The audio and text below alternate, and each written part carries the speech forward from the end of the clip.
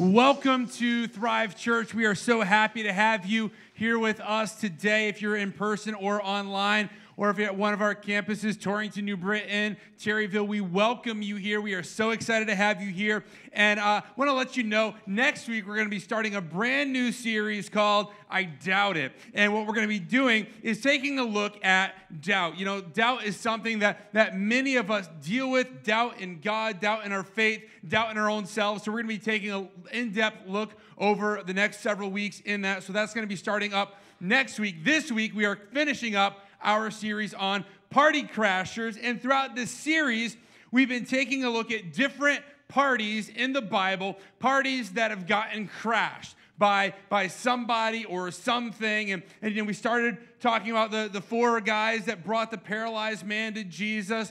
We talked about, the lost son and coming home, and then the older brother seeing the party and being upset and frustrated.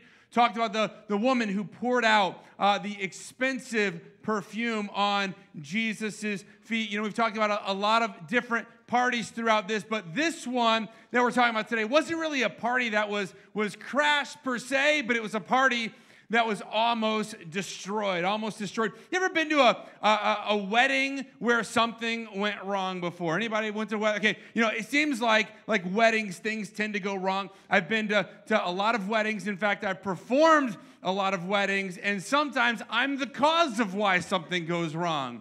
In fact, I did a wedding once, and we're there, and we're going through it all, and everything's beautiful. It's hot out. I'm sweating through every layer, including my jacket, and we get to it, and I'm about ready to pronounce them husband and wife, and I forget that we never did the vows. It's kind of an important thing to do. I was like, oh, before we do this though, don't we have some vows to do? And kind of covered it up there. But it seems like weddings, sometimes things go wrong. And this is a story about a wedding. Now, John, in the book of John, the apostle John, the same John that always refers to himself as the disciple whom Jesus loved, which I absolutely love that about himself. He's just like, just so everybody knows, Jesus loved me more. I'm the favorite disciple. He lists 7 miracles in his book. And this is kind of a funny one, and it's one that a lot of us, we don't get too excited about, honestly. It's the miracle of Jesus turning the water into wine. And we don't get that excited about it because many times we'd rather hear of a miracle Jesus doing where he's healing a leper or someone who can't walk. We love the stories about Jesus casting demons out of people, or a dead person coming to life again, or even Jesus going for a late night stroll across the surface of the water. Those are the exciting miracles. This one is just kind of an odd one. And it begins here in John chapter 2, verse 1. It says, on the third day, there was a wedding at Cana in Galilee, and the mother of Jesus was there. Jesus was also invited to the wedding with his disciples. When the wine ran out, the mother of Jesus said to him, they have no wine. So we're going to take a look at this piece by piece. It's on the third day. This is 3 days after Jesus was baptized by John the Baptist. So Jesus is baptized. Now he goes around and he starts inviting people to be his disciples. We don't know how many disciples he has by now, maybe around 5 disciples. And most likely these guys didn't know what they were in for. These were people who already had jobs. They had a career laid out for them, which is kind of odd because most Jewish boys, they would have wanted to be a disciple of a rabbi. But for the most part, once they passed the age of around 13 years old, the opportunity closed. If you were not the smartest or the brightest, you would not get the opportunity. You would go into the family business. And all of these who Jesus called were not the smartest and brightest. These were the ones that went on to the family business. They didn't really have what it took to be a disciple of anybody else. So here they are, though. They're following Jesus, this ragtag group. They don't really know what they're even in for. And now Jesus is going to a wedding. We don't know who the wedding was for. We don't know if Jesus or his mother were related to them or if they were just friends of the family. We don't really know, but we do know that Mary probably had somewhat of a prominent role in this wedding ceremony. Now, weddings then were different from weddings today. First off, Today, it's kind of traditional that the girl or the girl's family will foot the bill or a large part of the bill for the wedding. Back then, it was the guy who was paying for this thing. So he was paying it, and it was a demonstration of his ability to take care and to provide for a family. This was not a normal wedding. We go to a wedding, it lasts a few hours. These weddings would last about 7 days long. I mean, this was a party that just didn't stop. It was a long party. They were just partying. They were getting together. They were doing all this. And it was, much like today, they didn't want to mess up because the better you did with this, it kind of demonstrated your standing in the community. And if you messed up, this would be humiliating for the bride, the groom, the entire family. Not only would it be humiliating for them, but it would also be an insult to the guests. In fact, things that could go wrong in the wedding were actually subject to lawsuit. Imagine that. The people who came to the wedding, if they were not satisfied with the wedding, they could actually sue you for it. So no pressure at all here. Here's this wedding. Everybody's like, we're just waiting for you to mess up here. Now, in our life, though, we all face a crisis, and they faced a crisis too. It says, the wine ran out. Like, what kind of wedding is this? Imagine going to a wedding and the wine running out. That's what happens. The mother comes over and says, they have no wine. This was a crisis because now this reflected poorly on the family, that they did not plan adequately. They did not provide adequately. And in our own life, many of us, we face crisis. Maybe not a crisis like this. Maybe it's a different kind of crisis. But when we face crisis and hardships in our life, where do we turn? When we are fired, when we failed, or when our life is falling apart, where is it that we turn? Where do we turn when we're broken, when we're burdened, and when we're beaten down? Where is it that we turn in our life? Have you ever noticed that in life sometimes things get worse before they can get better? Sometimes things have to get much worse. And for the bride and the groom in this situation, things were starting to get very, very bad. They had a problem. The problem was they ran out of wine. How can we party without enough wine was what they were thinking. Some of you are like, I don't know. I feel a little uncomfortable about this. I'm sorry. It's in the Bible, so deal with it. But the one thing I do know is this, in your notes, is that our problem is an opportunity for God's provision. Our problem, the problem that we have in our life, just as the problem here was an opportunity for God to provide, for Jesus to provide, the problem that you have in your life is also an opportunity for Jesus' provision. As it says in Philippians chapter 4, verse 19, it says, and my God will supply. He will supply what? Every need. Underline those words, every need. And my God will supply every need of yours according, not to your capability, not to your skill, not to your good looks, not to your intellect. He will supply according to his riches in glory in Christ Jesus. So here they are. They're having a crisis. But the one thing I know about miracles is that in your notes, you can't have a miracle without a crisis. Did you ever notice that? Like, we all want a miracle, but we don't want a crisis, right? It's like, I want the miracle without the crisis. There is no miracle if there's not a problem associated first. There is no miracle. There is no healing unless you first have a sickness. There is no resurrection unless there is death. There is no freedom if there is not addiction. And so here they are. They have a crisis. The husband clearly was not prepared for this ceremony. Either that or there was a lot of heavy drinkers at this party, and they just plowed through it all. And it shows to everybody he didn't have what it takes. Running out of wine was tragic. It was a huge disgrace. It's always embarrassing to run out of something, isn't it?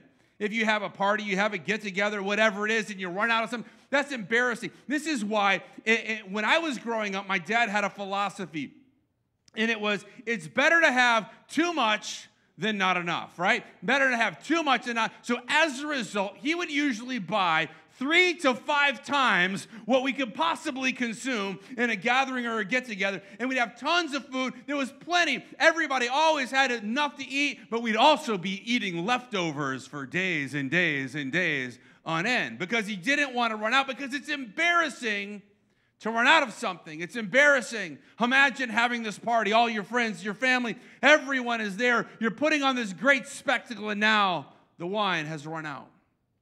But see, some miracles can only happen when you've run out of something. Some miracles can only happen when the thousands were hungry on a hillside, when there was leprosy. Some miracles only happen when we're empty. Some miracles only happen when we have desperation in our life. See, God doesn't move when you're full of all of your plans. I got plan A, plan B, plan C, plan D. I got all the plans, and God's just sitting back and saying, okay, well, let me know when you've run out of your plan. Maybe God doesn't move in the same way when your bank account is full. See, he moves when we've run out of options, when we've run out of answers. Some of us, we feel that right now. We feel like, I don't have any answers in my life. See, at that time, now we begin to see our need for Jesus. Now we realize, wow, I'm at the end of my rope. Now, the only one who can make anything out of this mess is Jesus. And it's important for us to admit when you've run out. Admit when you have hit rock bottom. See, because when we're in those positions, when we realize that we've run out, when we realize that our supply is gone, when we realize these things, now it puts us in a position to receive God's miraculous power. In your notes, don't just run to Jesus when your options run out, though. Some of us, that's the only time we ever come to see Jesus, right? It's the only time we show up at church. It's the only time we pray. It's like, oh, well, you know what? All there is now to pray, and prayer becomes our last resort rather than our first response to the situation. Is prayer something that we only do when we've run out of everything else? Or is prayer something that we do each and every day we're coming to God? So don't allow yourself to only come to him when the options run out. But in this case, everything else had failed, and now the only place to turn was to Jesus. Maybe in your own life you feel empty. You feel empty. Maybe you've tried everything you can think of to get back up on your feet again. Maybe you've tried everything, every program, every meeting, and you can't break the bondage in your life. Maybe you just can't feel like you can get your faith back on track again. Let me tell you, Jesus is ready and willing to save you. And he never gave up on you. And his supply will never run dry. The problem is, though, for many of us, we're living in verse 3 of that story. Verse 3 of the story, which is, they ran out of wine. They have no wine. We're living there. What is the wine in your life? Maybe we've run out of joy in our life. Maybe we've run out of health. Maybe we've run out of hope. Maybe we've run out of money. And it's gone, and it's been gone for a long time, and you're at the end of your rope, and it feels like we've run out of options.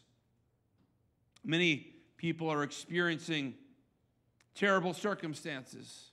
You've run out of wine, expecting a scholarship and you didn't get it, expecting a promotion and you didn't get it, expecting a proposal and you didn't get it, expecting a child and you didn't get it. And it's like the wine ran out. We've lost our jobs, we've lost our friends, everything is gone. We're broken, saying, I don't know where else to turn. When we're in those situations, who do we turn to? What do we turn to? Where do we turn to fix our problems? Do we turn to the government? Good luck with that one, right? Maybe we turn to a substance. Maybe we turn to alcohol or drugs. Maybe we turn to a job or to money. Maybe we turn to any number of things to help to get us out of the situation that we're in. But instead, maybe what we should do is follow Mary's example here. And she turned to Jesus. She comes up to Jesus and says, hey, Jesus, they have no more wine. Continuing on with the story here. Verse 4, John 2. And Jesus said to her, woman, what does this have to do with me? My hour has not yet come. This verse always shocked me. I don't know if it shocked you. I would never say that to my mother. Even to this day, if I said that to my mother, my dad would beat me so much, okay? I would not. Okay, so when I was growing up, see, I grew up in New England with Southern parents, okay? And so there was a certain level of Southern hospitality. One thing of which was saying, yes, sir, no, sir, yes, ma'am, no, ma'am. And I would have teachers at school that say, I don't want you to call me ma'am. I don't know what their problem was. They thought they weren't old enough to be called a ma'am. And I said, with all due respect, I'm much more afraid of my father than I am of you. So I'm going to call you yes, ma'am, no, ma'am. They're like, no, you won't. I'm like, yes, ma'am. It's like, not taking that risk there. Here's Jesus. His mom's like, they ran out of wine. Woman, what does that have to do with me? My hour has not yet come. Now, I don't know if he was being disrespectful. I think he probably wasn't being disrespectful here. It just kind of comes across that way in our translation. But then look what his mom does, right? His mom doesn't even respond to him. She ignores the fact that he even said words out of his mouth, as moms do sometimes. His mother said to the servants, do whatever he tells you. Okay, here's a little thing. Some of you guys out here, you're looking for your life verse, right? Okay, if you're a man, do not use this verse ever once in your life. Somebody, your mom, your spouse, whoever comes up to you and says, can you bring out the trash? Woman, what does that have to do with me? It will not go well for you. I guarantee you, okay? Don't use this verse. Just don't go there. Anyhow, Jesus does it, though. He's like, what does this have to do with me? She's like, whatever. Just do whatever he says to do. Now, how did she know that he could fix the problem? As far as we know, this is the first recorded miracle ever in Scripture. It's the first recorded miracle, Jesus turning water into wine. How did she comes up to Jesus and says, hey, they ran out of wine. Hey, that's not my problem. She's like, okay, hey, do whatever he says. And it just makes me wonder, had Jesus been practicing this at home? He's 13, 14 years old. Mom gives him a glass of water. He's like, oh, thanks for the wine, Mom. I don't know. I don't know what was going on there. But she knew what he was capable of. Maybe they get together and say, oh, Jesus, we don't have any wine. He's like, I got you, Mom. I don't know what the situation was, but Mom knew that he could take care of it. And also, this tragedy did not catch God by surprise. So this is a typical mom, though, right? She's like, you go do this. And he's like, no. And she's like, oh, he'll do it. He'll listen to me. He'll do this. And so Jesus, he tells the servants what to do, and then they begin to do it. And it starts with the servants being obedient to him. And, it's God's miracles begin with our obedience. And they listen to him. So there's the social status that they have to provide wine, to provide good wine, and plenty of it. We got to keep the good times rolling. Now, it's kind of weird, though, because in some ways, right, this isn't miracle material. I don't know if you thought about that before. Like the guy who's paralyzed, the guy who's blind, the woman with the issue of blood, the person with leprosy, that's miracle material, right? Running out of wine at a wedding, I don't know, that's not really miracle material. This is not a prayer that most of us would ever pray. God, give me more wine, right? We don't normally pray that. God, the bottle is empty. Could you please fill it up again? We're not normally praying. And if you are praying prayers like this, you might want to check into a recovery group or something like that. Just saying. But it's kind of a funny thing. It's kind of a funny request to say, hey, Jesus, we got to keep this party going here. Verse 6, it says there was 6 stone jars. How many stone jars? 6, right? They were there. They were there for the Jewish rites of purification. So they had these ceremonial cleansings. They'd have to go and they'd have to wash their hands and wash things in certain ways. And they had the stone jars there that would keep the water for all of this ceremony stuff. They'd probably used it earlier on. There's these jars there, 6 stone jars, each holding 20 or 30 gallons. And Jesus said to the servants, fill the jars with water.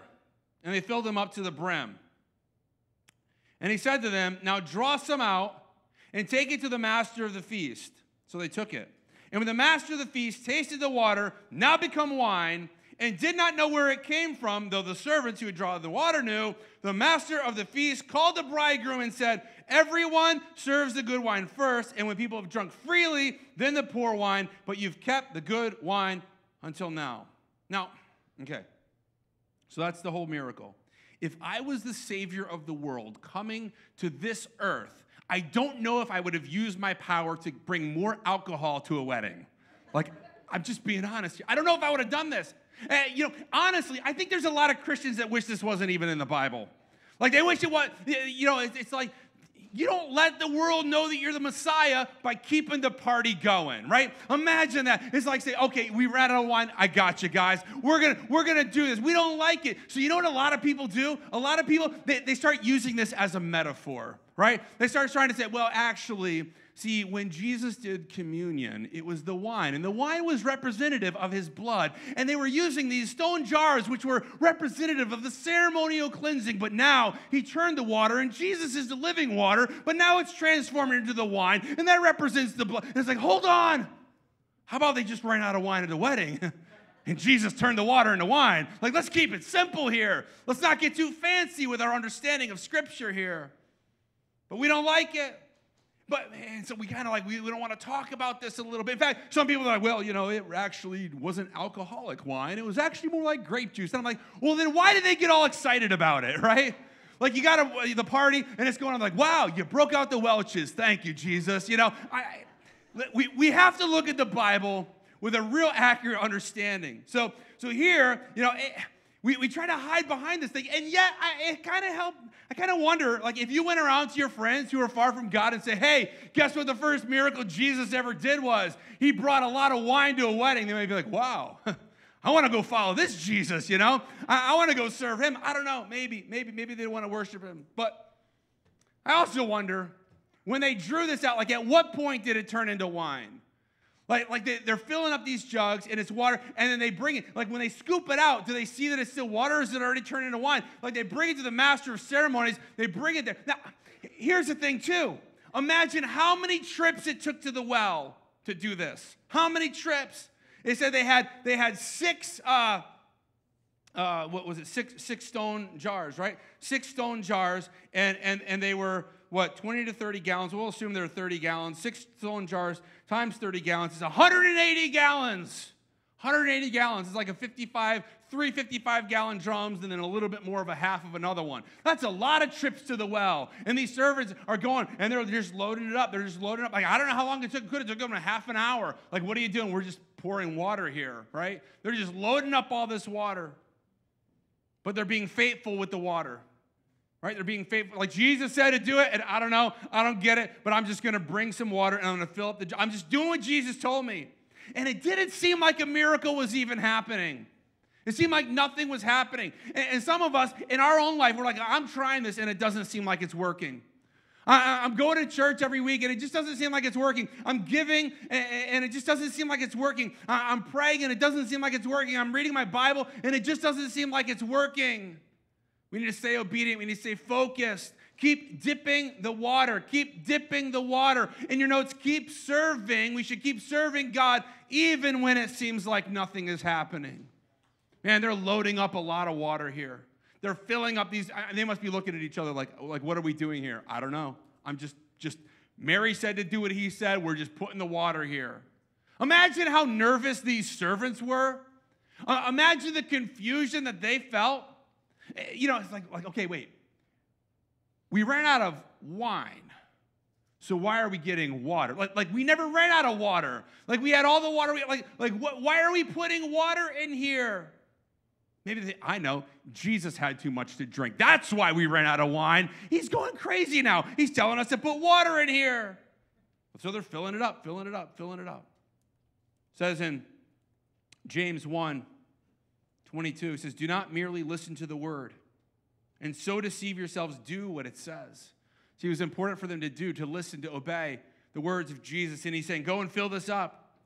And they fill it up, they dip it out, they bring it over to the master of ceremonies, essentially like the DJ, right? He's out there getting everybody doing, the chicken dance or whatever it is they're doing. He's out there, and he's like, okay, well, we ran out of wine. And they bring him over some wine, and he drinks it. And what does he say? He said, everyone serves the good wine first when people have drunk freely, then the poor wine, but you've kept the good wine until now.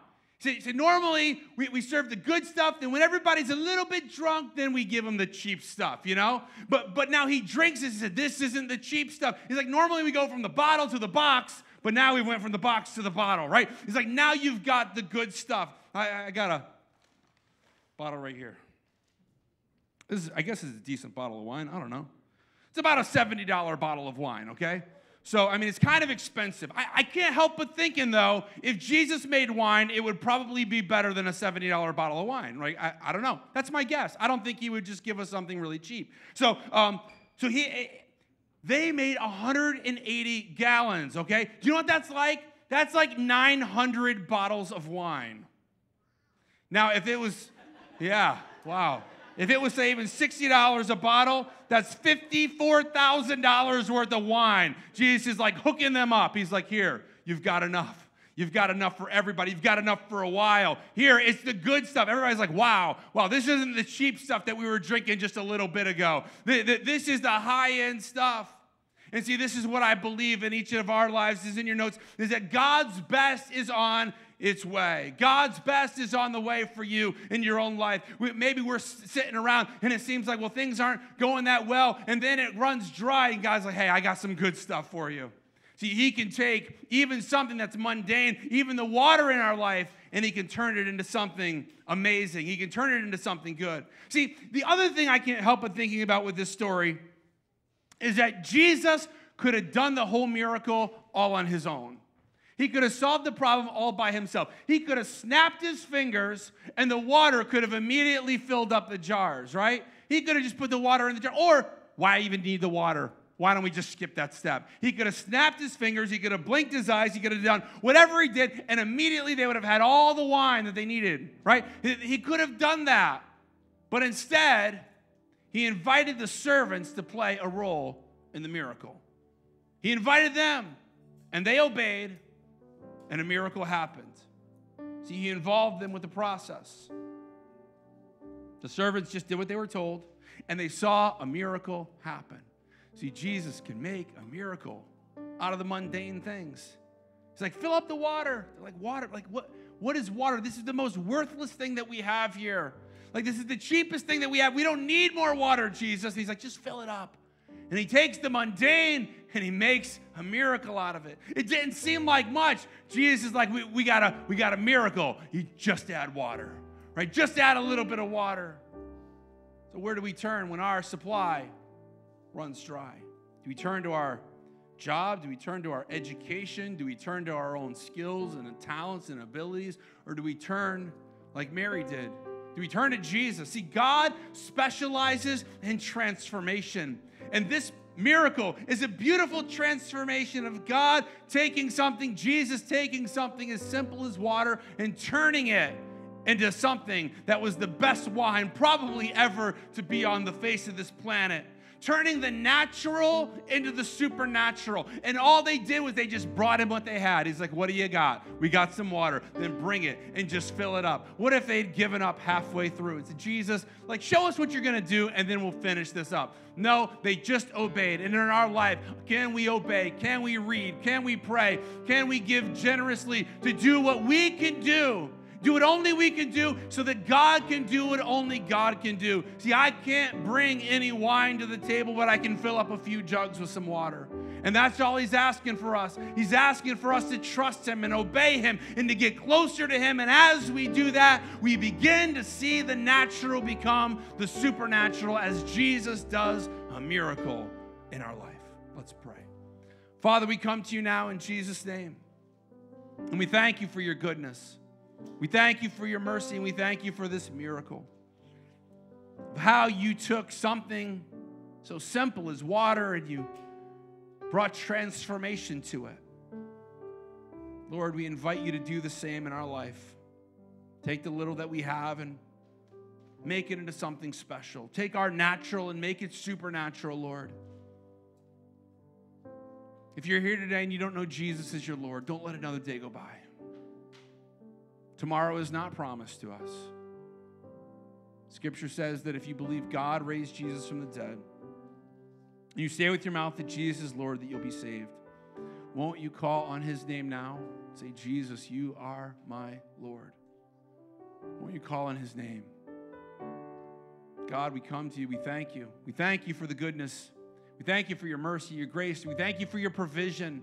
We thank you that even in the middle of the mundane of our life, you can do a miracle. We can thank you that even when we have troubles, even in the middle of crisis, we are in a prime opportunity for you to do a miracle, for the miraculous to happen. So we just give over our lives to you. We say, have your way in us and through us. Let us be your servants. Let us obey you. Let us listen to you. Let us do the things that you've invited us to do so that you can do the things that only you can do. And then and only then we can see the miraculous happen. Not because of who we are, but because of who you are, because you are good. You are our provider, you are our healer, and you are our Lord. In Jesus' name, amen.